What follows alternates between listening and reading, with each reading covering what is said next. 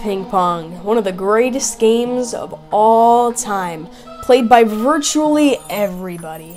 Now, who am I kidding? You only play it when you're really at a friend's house and you got nothing else to do and they got a ping pong table. But it's actually pretty interesting because it relates to all of, guess what?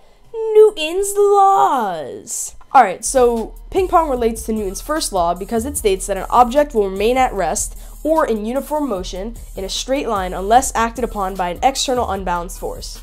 Inertia is the tendency of an object to remain in a state of rest or in uniform motion or in a straight line. Mass is the measure of inertia. The greater the mass of an object, the greater its inertia, and vice versa. A ping pong ball will remain in a straight line and move at a continuous speed if there was no gravity and air resistance. However, gravity and air resistance impact the ball and cause it to drop. Also, it relates to the second law. This law is also known as simply just force equals mass times acceleration.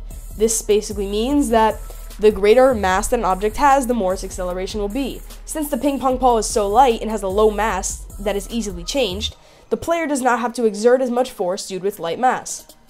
That's why playing ping pong with a bowling ball definitely would not work nor be smart. Among the items tossed out were 10,000 ping pong balls and one bowling ball. Finally, the third law. Every action has an equal and opposite reaction. Whenever one object exerts a force on a second object, the second object exerts an equal and opposite force on the first object. When you hit a ping pong ball and the equal force is being exerted back on the paddle, propelling the ping pong ball in the opposite direction.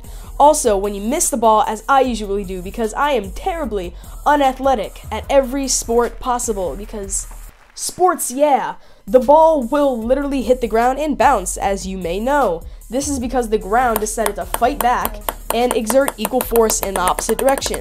I hope you enjoyed our little recap on why ping pong is actually one of the smartest activities on Earth. And just for funsies, why not look what happens when you shoot a ping pong ball at a paddle in supersonic speed?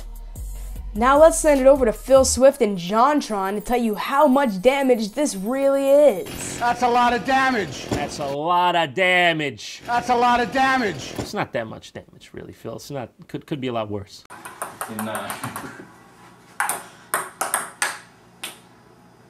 Did you hear the beat to Mario there? Da, da, da, da, da, da. We'll go to the tape on that. I'm going to the tape now.